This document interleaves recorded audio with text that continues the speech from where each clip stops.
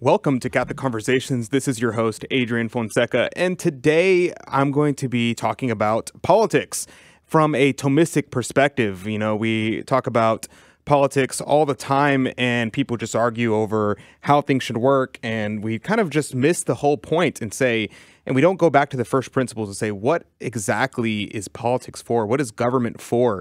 And right now, in America, we have a lot of turmoil and people saying things like, okay, well, clearly the American system is not working the way that we thought it would or the way we would like it to. So now people are proposing alternative forms of government, talking about things like, okay, what about fascism? What about monarchy? What about socialism? What about communism? And all these different political philosophies are coming up, and we're trying to deal with them.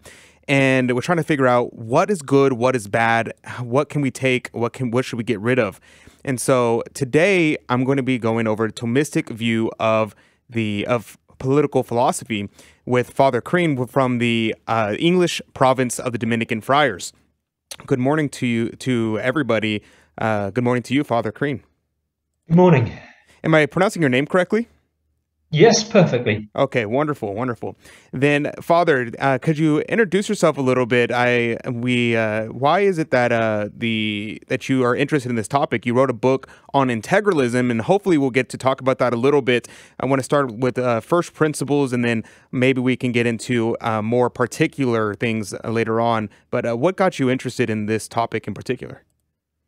Well, I think the first thing that got me interested was that I was teaching a course on political philosophy, and I thought it would be useful to have a book that would set out the key principles of political philosophy from a Catholic perspective. And I didn't know of one that was doing that in a way that I thought was full enough. And so with a friend of mine called Alan Fimister, we decided to get together and try and write such a book. So that's how we came to publish this book called Integralism about 2 years ago. So that was the immediate motivation. And a motivation of longer standing was that I've been interested for quite a long time in the whole question of religious liberty, what that means from a Catholic point of view, and how it's compatible with the Church's traditional understanding of the rights of our Lord to reign over society, and the duties of politicians to help the mission of the Church. And so that question was one of the key ones that we were tackling in the book. Wonderful.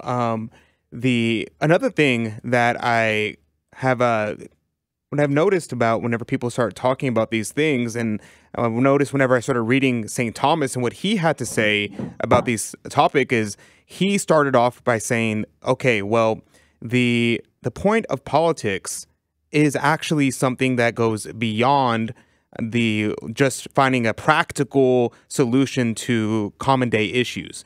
It goes beyond that, and it goes more towards the same principles that individual man has. So every man is directed toward God, right?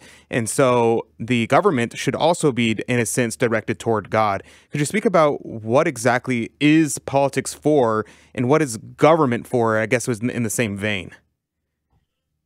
Yes, a good question goes straight to the heart of the great divide, I would say.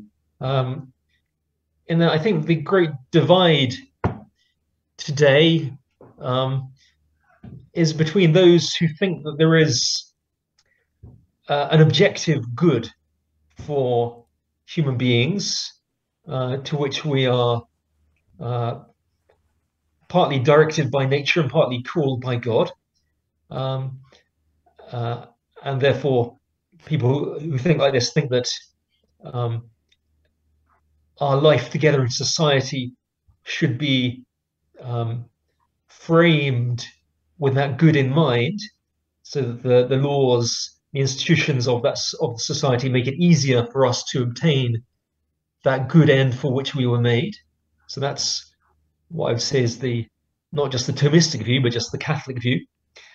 And then there's the view that's come to be called liberalism, which is the opposite of that, which either says there's no such thing as an objective good, or that we can't know what it is, or that we, even if we could know, we're not allowed to make use of it in the way we frame our laws and institutions, and that so these people would say it's wrong for those in authority in society to try to promote one vision of the purpose of human life. They should just create a kind of neutral space where competing visions can fight it out. That's interesting, Father, because, I was in preparation for our interview, I'll just let people know, I was reading this book published by Norton Critical. It's translated and edited by Paul Sigmund. It's St. Thomas Aquinas on Politics and Ethics. And as I'm reading it, I noticed that St. Thomas, he was saying that if your society has a perverted idea of the ultimate end of man, then that will be reflected in your rulers. So he says, if the ultimate end of man in society was life and health of body, then doctors would rule. And I'm thinking immediately, I'm like, okay, that kind of sounds familiar of what we had the last couple of years. I won't mention details for obvious reasons. And then he goes on and says, and if wealth is your highest good, then bankers, or he uses the word stewards, would be people that are in charge of running your country, and so on and so forth. And so it kind of makes me think that the idea that we kind of get the rulers that we deserve. So what comes first in a society? Is it the people, or is it God? And whenever I talk about this, because I end up having discussions with people about monarchy, one thing that people often will bring up in opposition to monarchy is the idea that, okay, well, the Jews, before they had David, before they had Saul, they spoke directly with God, and God was their king. And then they got corrupted by having an actual king. So what exactly comes first in a society? Is it the populace? Is it the polis? Or is it the government? How do you get from having people to having a form of government, and then a particular form of government? Well, there's a lot of different questions there. If you're asking about a sort of hypothetical scenario in which, say, there's been some kind of massive disaster in a nuclear holocaust or something like that, and you've just got a few scattered families, then you could say in those extreme circumstances, those households, or the heads of those households, would have the right and, in fact, the duty to get together and decide on some kind of form of society for themselves. But that's obviously a hypothetical situation that thankfully is not being realized Right. anywhere in the world today, as far as I know. But in another sense, society comes first in this sense, that there's a popular idea in political philosophy that's been around for a few hundred years, which is that human beings are not born with any kind of obligations to authority or to the state or to the country, but that they just contract in, either consciously or in some kind of implicit way. This is what's called the social contract, associated with people like Hobbes in England and Rousseau in France. But that's not the Catholic view. The Catholic view is that God has made us social beings from the beginning. We have duties to whoever is in the seat of authority in our society, simply from the fact of being born. And if it's a democratic society, then that means we've got the right to propose alternative rulers, alternative politicians to be in charge.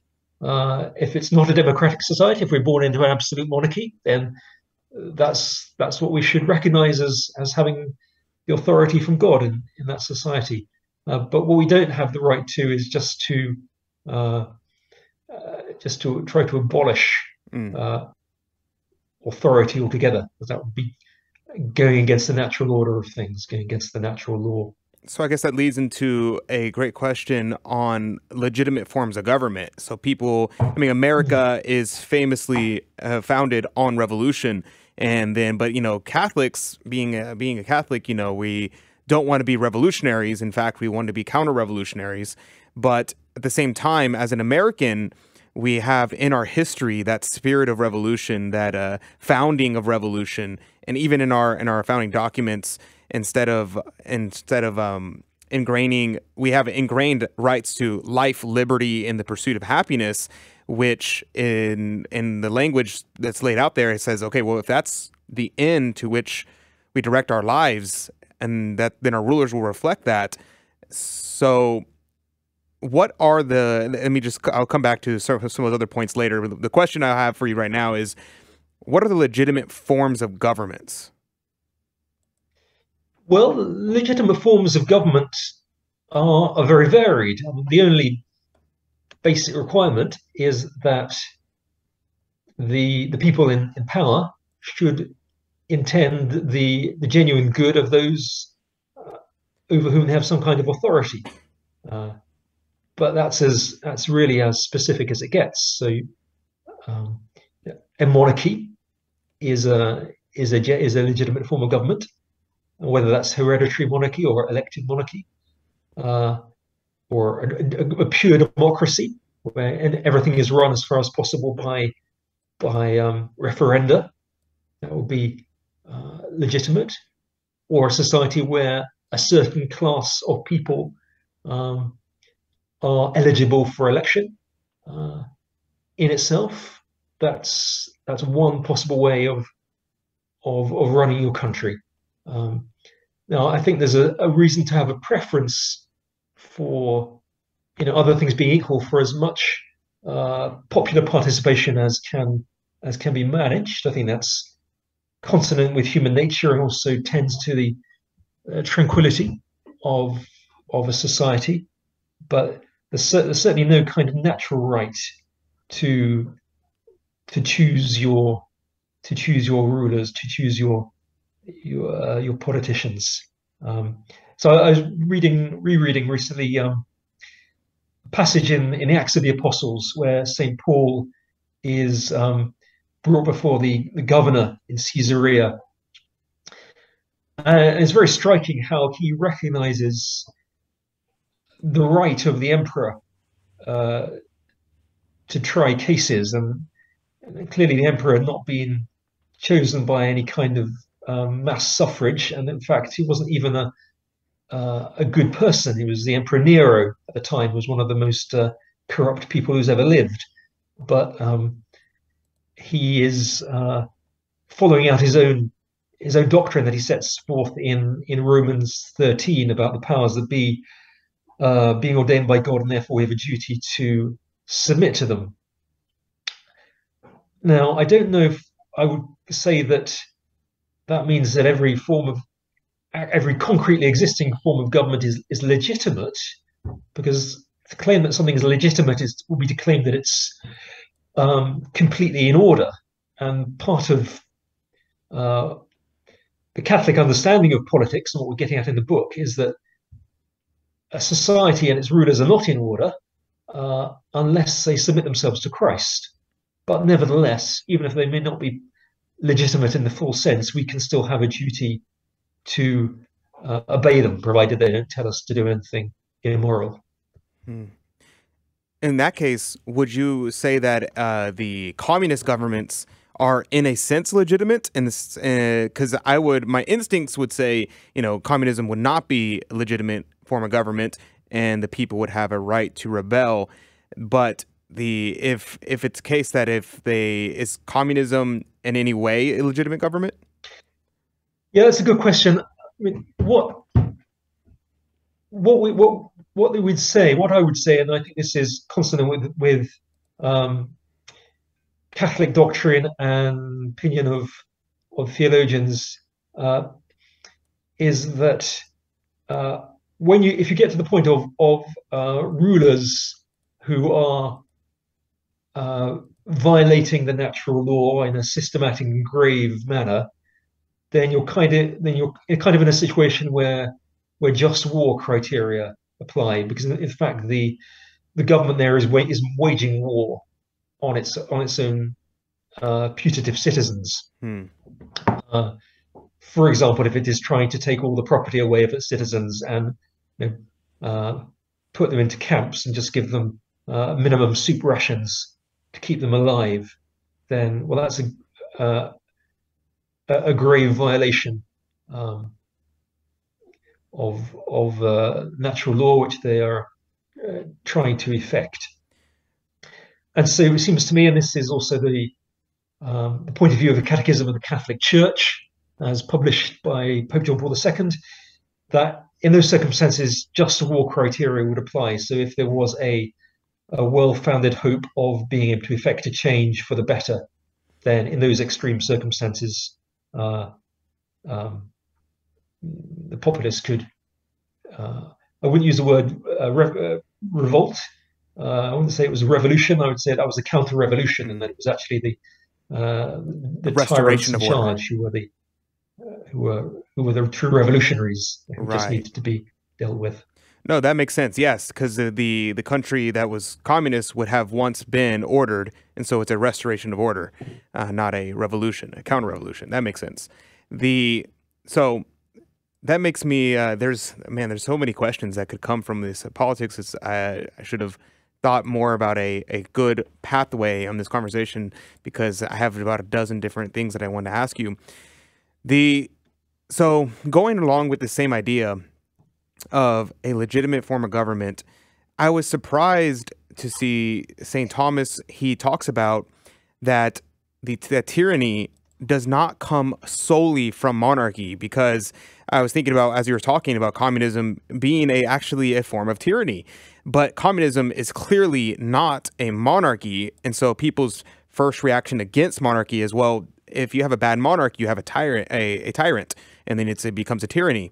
But St. Thomas argues that all the different forms of governments, their corruption ultimately ends up becoming a tyranny, and some person will end up taking control, and that person will end up becoming the tyrant. And a modern example would be, we have these communist states that claim to have, we're going to have a group of people, we're going to have things in community, it's going to be rule of the populace, and instead it ends up becoming a tyranny where you have Stalin or you have Mao and things like that. So I suppose my question is a question of what is a tyranny, and when does a government go from a legitimate form of government to a tyranny?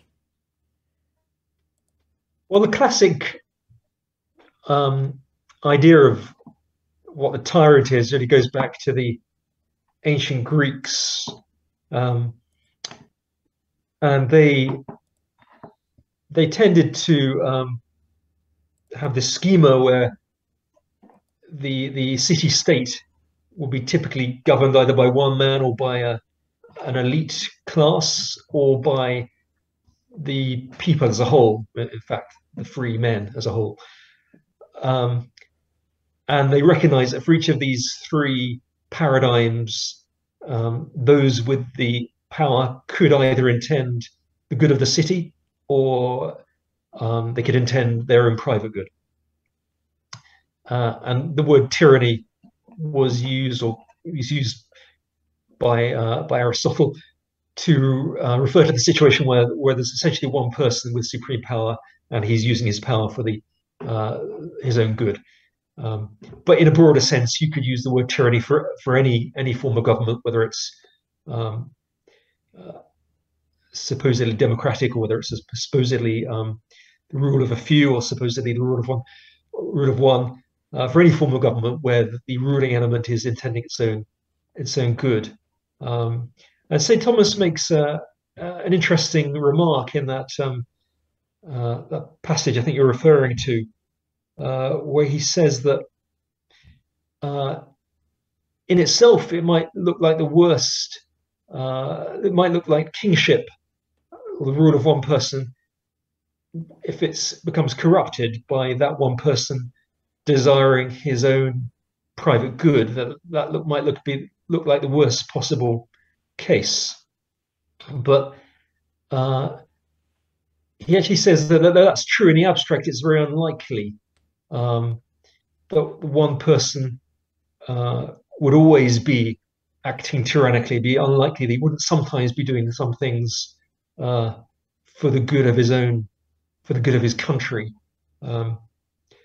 Just because it's quite hard to be that selfish, that determinedly selfish all the time. Whereas if you've got a sort of oligarchy in charge, it's quite likely that at any given point, some members of that oligarchy will be pursuing selfish policies. So he actually thought it would, in practice, tyranny tended to be worse when there was an oligarchy in charge rather than when there was a monarch in charge. Yeah, I thought that was very interesting. I had never considered that, and I found that very fascinating. The other thing that I found fascinating that kind of blew my mind, because I had heard people talk about this before, but they were talking about the St. Thomas talks about 3 legitimate forms of government that are good, that are ideal. You have an aristocracy, you have a monarchy, and then they would also say a democracy.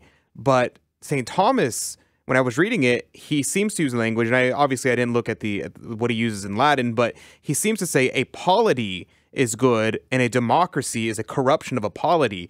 So what are the terms that he's using there? What does he mean by a polity, and what does he mean by a democracy when he says democracy is a corruption of a polity? Yeah, well, that's going back to the original distinctions drawn by Aristotle in Greek. So the word polity in its origin is really just a general term for any kind of organization of society. But in Aristotle, it comes to be used also in a more special sense, namely where the ruling element is a large number of people, essentially all the free members of society, which would have meant, for Aristotle, would have meant not slaves and not women and not children, obviously.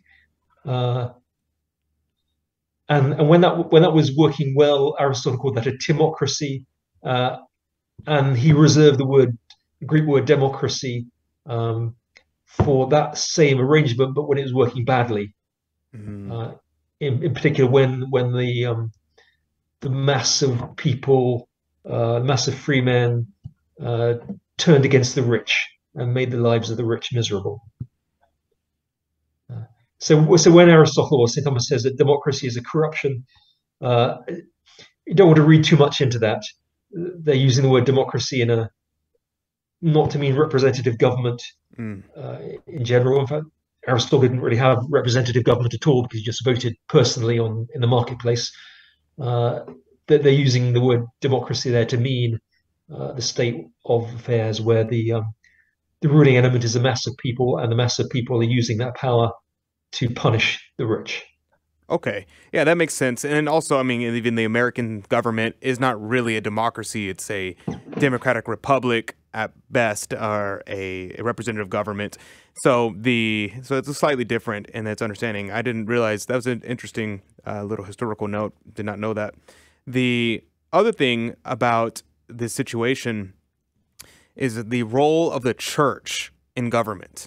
And so whenever people hear the term integralism, and then also when they hear the term distributism, more people have heard the term distributism, I think, than integralism because of G.K. Chesterton and Hilaire Belloc. But first, could you define those terms? And secondly, what is the role of the church with the state or with the government? Right. So Um, so you mentioned monarchy a moment ago. So I would start from the point of view that there is one monarch uh, who certainly has full authority, and that's our Lord Jesus Christ himself.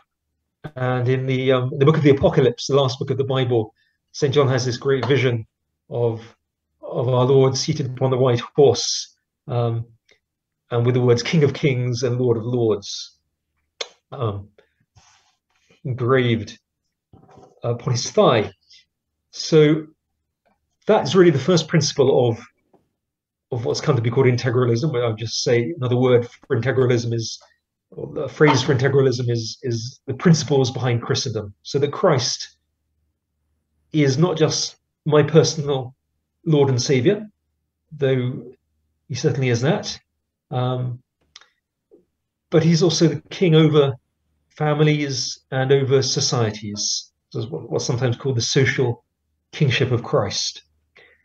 So integralism means the doctrine that that people should recognize that, in particular that politicians, that statesmen, those in power, whether they be kings or presidents or prime ministers or whatever, that they should recognize that they are subject to Jesus Christ, and not just in their private lives, but in their public acts as well, that they will be answerable indeed to Christ for the way they use their power, and that their highest duty and the highest privilege is within the limits of their circumstances. We can come on to that maybe a bit later, to use their authority to promote the glory of God, the kingship of Christ on earth, and the salvation of souls. Because we talked at the beginning about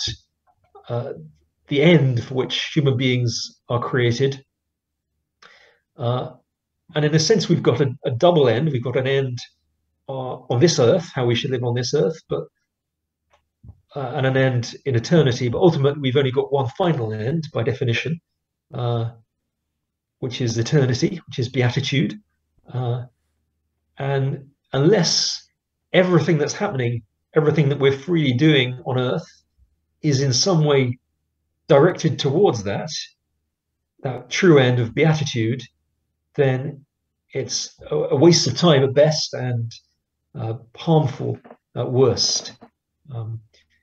So integralism means that those who have got the faith, those who've got the Catholic faith and know why they're here on earth, if they are in positions of authority as lawgivers or as policy makers, they can and should make use of that knowledge they have of the purpose of life, without violating the consciences of others, but without pretending that they don't really know what life is all about. So would it be? So that's something about integralism. Do you want me to also go on to distributism? Yes. Would you like to, real quickly, I'd like to try to summarize that and let me know if I'm understanding correctly.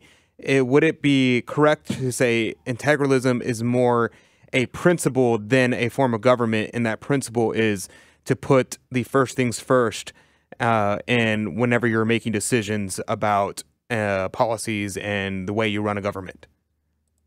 Yeah, I think that's quite a good way of putting it. It's not a specific form of government, like is it a monarchy or is it a combination of monarchy and democracy? All those things are kind of neutral questions. There can be a right answer in particular circumstances, but in the abstract, all those forms of government are possible. So yes, I agree that integralism is about putting first things first. Okay. And then could you go on to distributism about that? Because now, okay, that makes more sense. So now distributism, to me, I've always been kind of like, whenever I hear distributism, because whenever I hear it explained to me, and this is probably just a deficiency in myself and my own intelligence, but whenever it's explained to me, it just sounds like a socialism with a Catholic veneer to it, and that's just what it sounds like to me. But I recognize G.K. Chesterton was a fan of it, Hilaire Belloc was a fan of it, and those are both faithful Catholics. So there's probably a deficiency in myself rather than in distributism. So what is distributism? Yes, it was very different from socialism. I mean, socialism is really the doctrine that the state, so the government, is the true owner of everything, and that if human beings or families or corporations are allowed to own anything, it's really only on sufferance on the state's part. So that's definitely not Catholic to think like that. So as Leo the 13th, Pope Leo the 13th explains in one of his great encyclicals, the family is prior to the state and has rights that that precede it and that are irrefragable. And one of those is the ownership of property. So I would say distributism is a golden mean between socialism on the one hand and well, certainly unfettered capitalism on the other. So it's a doctrine that private property should be owned in significant amounts by a large portion of the population, that as many households as possible should have some ownership of the means of production rather than working for a wage for a small number of employers. So you've got the two extremes. One is socialism, where basically there's only one employer, the state, ultimately, even if they allow on sufferance some people to have bank accounts and their own apparent private property, but it can be recalled at any time by the state. So that's one extreme. The other extreme is when you've got a small number of extremely wealthy people, but the mass of the population working for them for a wage, rather than having some ownership themselves of the means of production. So the reason why people like Chesterton and various popes like Pius XI, Leo the 13th, have recommended what's come to be called distributism, well, I think it's partly because it's more consonant to human dignity of human nature to be a self-mover, that's to say, to have one's own resources rather than to be working as a servant of another, as is the case of those who are working for a wage. And I would say it's also because it provides a bulwark against tyranny. So that brings us back to the previous discussion. If you have a small number of very rich people, it's very easy for them to manipulate public opinion, as we see today. And since wealth is corruptive, intrinsically corruptive of those who have it, and you have to fight against that tendency to become corrupted by your wealth, and most people, alas, don't fight very hard, because wealth is corruptive. If you've got a great deal of wealth, then not only will you manipulate public opinion, or you will also tend to manipulate it in a bad way. So that's another reason why I think distributism is a good goal to aim for. So then the question becomes a more practical one. In the situation we have, I know every country is different. I'm not super familiar with the situation and politics is in England. I kind of have an idea, seemingly a monarchy that doesn't exactly have any power. Maybe they do. It's just kind of the perception from Americans that the monarchy in England doesn't have any power. It's kind of more of an oligarchical rule rather than anything else. But in America, as a democratic republic or any number of different governments, how do we move from the imperfect to a more perfect form of government and in a given situation? And I suppose that would be, okay, well, you could have you just leave the government as it is and then implement integralistic principles. But what are your thoughts on forming a government or reforming a government? Yes, so I don't think there's a great need in my country for changing the forms of government, or changing the combination which we have of monarchy and representative democracy, and also an unelected and partly hereditary upper chamber. But in a way, those are questions which anyone is free to disagree about, and they're not questions on which the magisterium of the church pronounces. But what is true, what is key, is this kingship of Christ, this social kingship of Christ. And so the question you're already asking me, I think, is how is that to be implemented? And the obvious answer is that, well, you can't implement a social kingship of Christ unless you've got enough Christians to do so. So in a society such as ours, where you have elected lawgivers, now we can discuss the existence of unelected oligarchies as well, but we do have nevertheless elected lawgivers. Then the only thing to do is to try to elect Catholics who are convinced of the truth of the Catholic faith, and in order to have enough of those to elect, and who are also personally suitable to enter politics, then you need to evangelize, and you need to catechize. So it's just doing the church doing the basic things that the church should be doing. And when the church does those things well, when priests and parents do their duties, then the church grows and gets stronger. And then over a period of time, you have more hope of electing suitable people. But there's not a policy that you could implement at the next election to turn your country from what it is at the moment into a province of Christendom. It's right, but what does that look like exactly? It's got to begin the conversion of country. Has to begin by the conversion of individual peoples.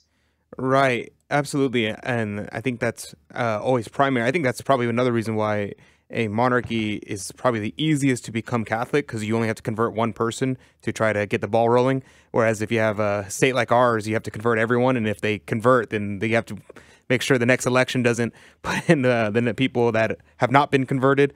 But the question that I have is, if you do have that situation, let's say, for instance, in America, we have I'm thinking of Ron DeSantis in Florida. He is a Catholic. He seems to be, as far as we are aware, seems to be a faithful Catholic. If we were to elect him as president, what would be the actions that he could do that would be Catholic, but also not violate the rights of other people? I'm struggling with the word rights as well, because rights and duties, these kind of words kind of have lost a lot of its meaning. But what does a Catholic country look like? Do they tolerate other religions? Does the church run the country? Does the Pope? There's memes going around of like Joe Biden secretly he's reporting directly to Pope Francis, things like that. And that was the thing against JFK when he was running for president, that he's going to be controlled by the Pope. So what exactly does a Catholic president or a Catholic king or a Catholic government, what does that look like exactly? Yeah, I mean, that's the key question. In a way, it depends on where you're starting from. So, for example, in the United States of America, um, you have a um, a constitution which forbids the establishment of a particular religion or on a national level. If I'm correct, there's nothing forbidding individual states from establishing their own constitution. So if you had a convinced Catholic who was president, well, he would have to follow the law. He couldn't just um, say, "Okay, I'm Catholic, and from now on, I'm establishing the Catholic Church as the religion of this country," because that would be illegal, and he's subject to the law. But there is a mechanism for altering the constitution, uh, and if it could be done without causing uh, more harm than good, which I presume would only be the case if there were a large majority of Catholics who wanted it. I mean, if there was a majority of the population were Catholics and they wanted it, and there was not any other large minority religion who would um, who would consider it to be abominable. But maybe there were just lots of small religions or lots of apathetic people. Then, in those circumstances, it would be good to establish the Catholic religion as the religion of the country. And the same thing would apply on a state level. Perhaps that's a more realistic way to begin. If there was a given state where there was a large majority of the people were Catholics, and there was no other significant minority religion, then it could be legally and prudently made into a Catholic state. But no, that wouldn't mean that you then that you have got the right to suppress every other religion. But it would mean that certain things would become to be done. For example, you would start the important civic occasions with a high mass, say, or the president or the governor would enter their term of office with celebration of a high mass. There would be prayers said at before the beginning of a legislative session, or maybe at the beginning of the court, the court's day before business of hearing cases began. The Blessed Trinity would be invoked. The name of Christ would be mentioned, and so on. So that's one answer to your question. Another way of answering your question, though, is to say even without and before you formally establish a realm or a province in a realm as Catholic, you can recognize the divine law as regards certain moral questions, things which are contrary to natural law, and those who are well-instructed Catholics will be in a better position to know what is contrary to natural law and what is not, and they can certainly and should use that knowledge to try to conform the laws of their country to natural law. The most obvious example of that today is abortion.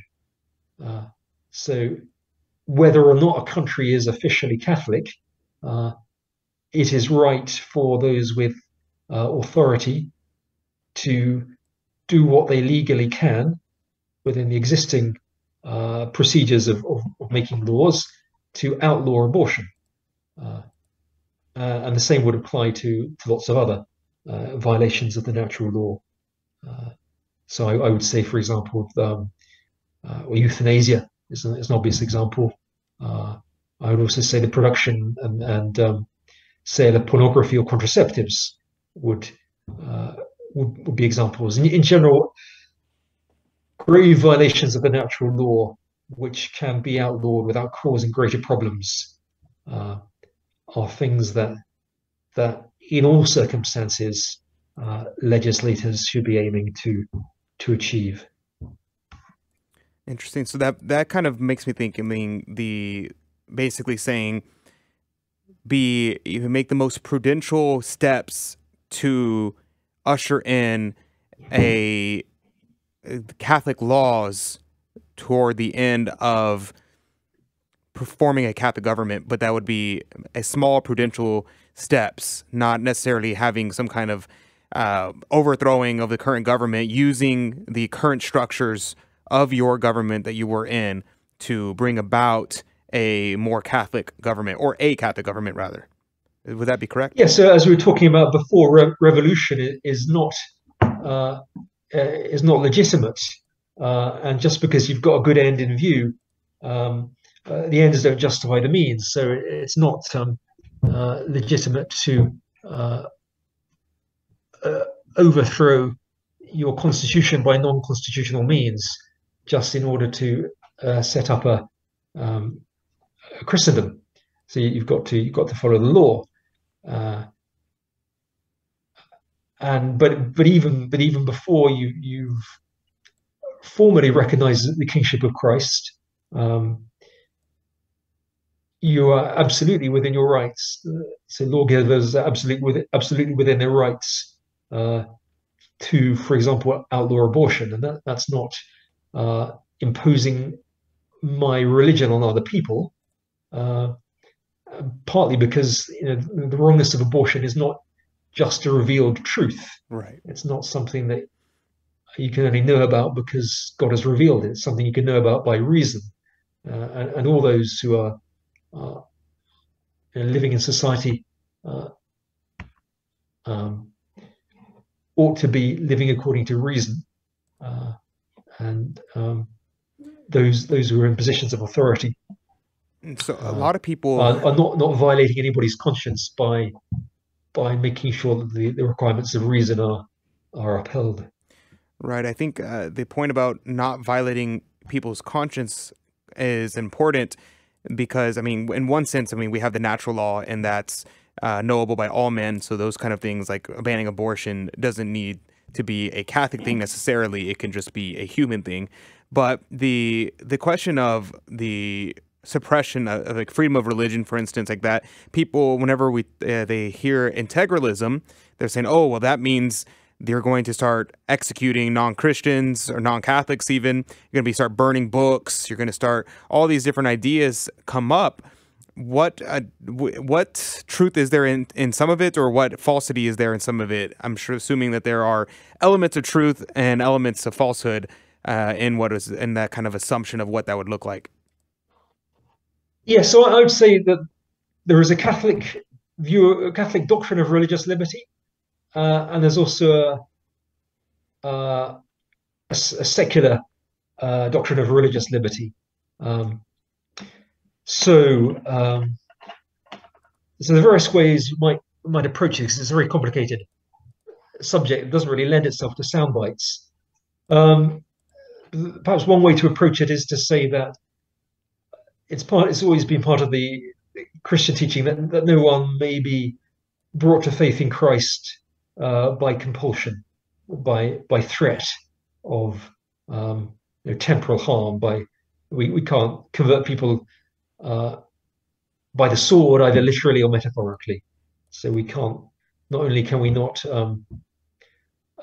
threaten to cut people's heads off if they don't get baptized, but we can't take away their property if they won't get baptized, and we can't take away their existing civil rights, such as the right to vote. So I would say that's part of the Catholic doctrine of religious liberty, and so that includes the rights of monotheistic religions, non-Christian monotheistic religions. The people practicing those religions to have a certain freedom to practice those religions, even in public, even socially. So this is I would say this is part of the Catholic doctrine of religious liberty, as defined at the Second Vatican Council. Because if you don't give them that freedom, then you are effectively coercing them towards baptism, which is a bad thing.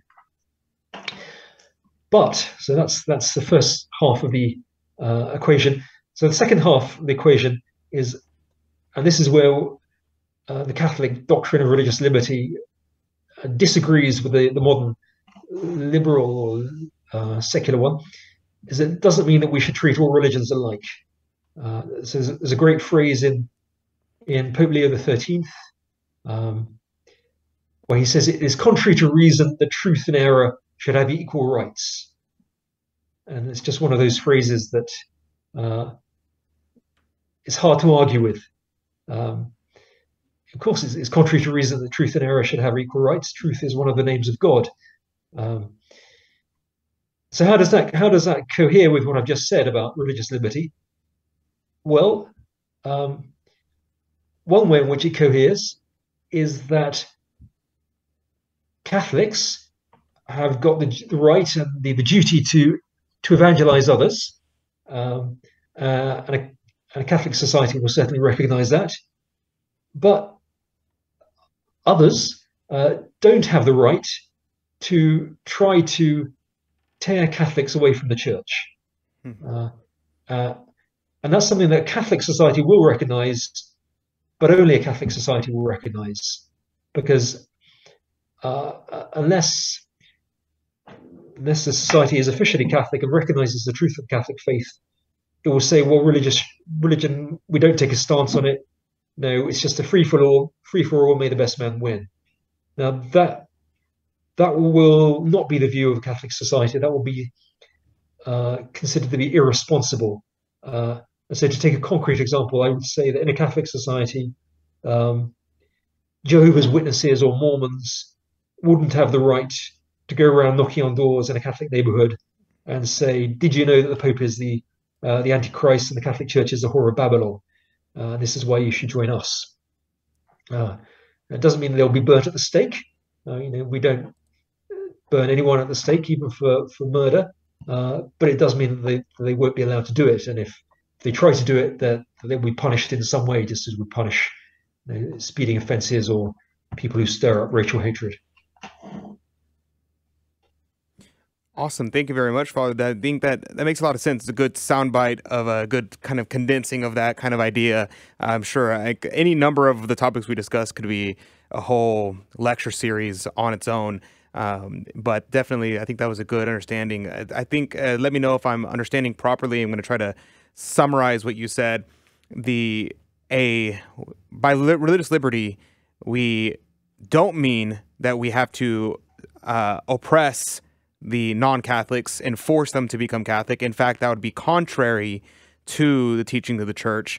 But that also does not mean that in a Catholic view of religious liberty, that every religion gets to have the same status in the country as another. They can practice their religion without being physically oppressed or denigrated, or maybe not denigrated is not the right word. Without being oppressed physically, or governmentally, but they don't have any of the same. They don't have the privileges of the true religion, and they will be refrained or restricted from trying to draw people out of the true religion. Is that a decent summarization? What am I getting right, or what am I getting wrong? Yeah, that's pretty good. So there is a distinction to draw, and this is where things get more controversial.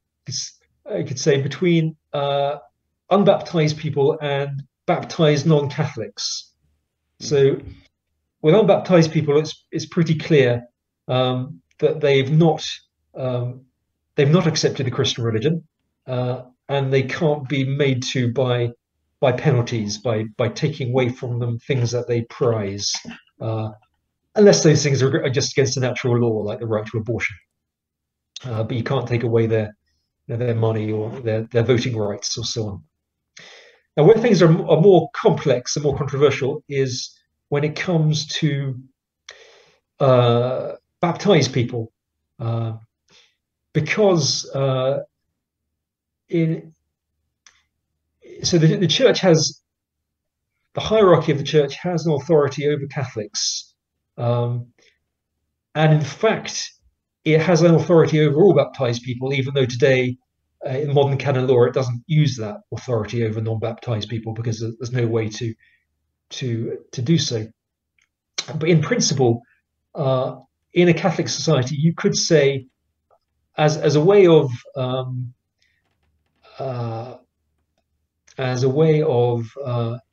causing Catholics to be, or inducing Catholics to be faithful to their obligations they've received in baptism.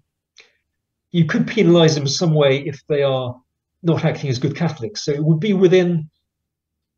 So I'm not recommending this as a manifesto policy. I'm just talking in the abstract about what is lawful and just. You could say, if a Catholic doesn't make his Easter duty, doesn't go to confession and communion in a given year, then his voting rights are suspended in that year, and that would be a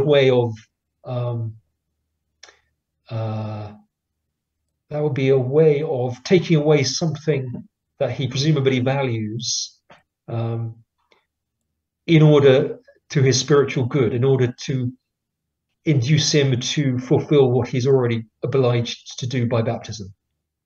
And again, in principle, you could do the same to anyone who is baptized, because they do come under the jurisdiction of the church. So that's obviously not something that is likely to happen in any scenario that we're likely to see. But those things are within the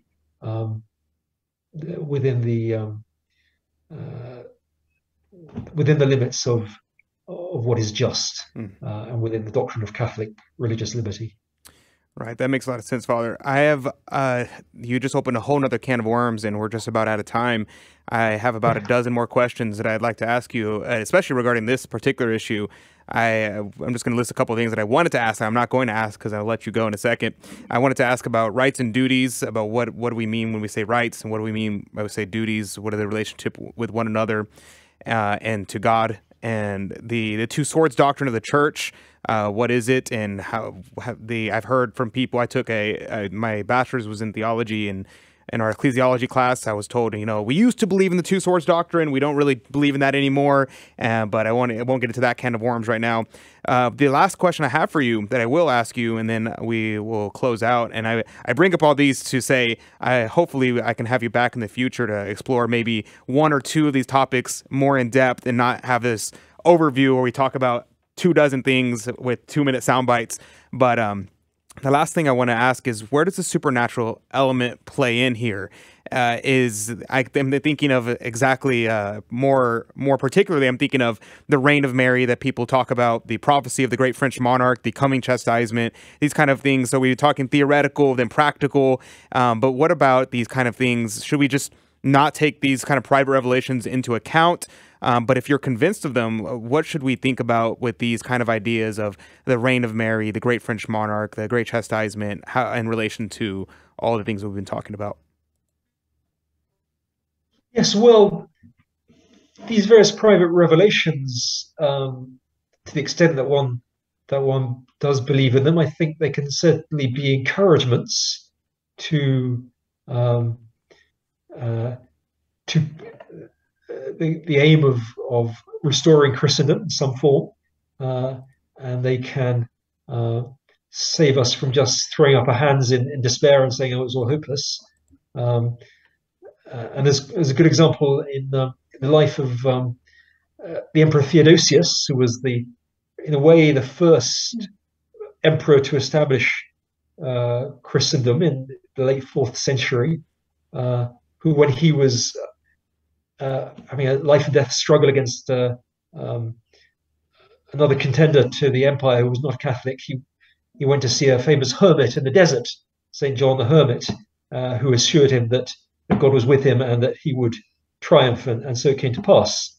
So I'm not sure that Theodosius actually made any of his concrete military decisions based on the advice of the hermit. I doubt the hermit was telling him where to place his centurions or where to fight his next battle. But he certainly was encouraged by the words of the hermit, and I think we can allow ourselves in the same way to be encouraged by, in particular, the words of Our Lady of Fatima, and the promise of a reign of the Immaculate Heart and of a period of peace, because true peace means that things are well ordered, and things are only going to be well ordered when they're ordered towards our Lord as King. Awesome. Thank you very much, Father, for those words of encouragement. And that was another thing that I wanted to ask that I had written down. There was the topic of peace, and because Thomas uses the word peace all over the place, and he's kind of doesn't define it too much. He defines it once at the beginning, and then kind of just like, okay, that's good enough, and he moves on with it. But I'll leave all that there for now. I promise you we don't keep you for an hour. So thank you, Father, for your time. If you would leave us with your priestly blessing, I'd be very grateful. Yes, certainly. Benedictio Dei omnipotentis, Patris et Filii et Spiritus Sancti, descendat super vos et maneat semper. Amen. Amen. Thank you, Father.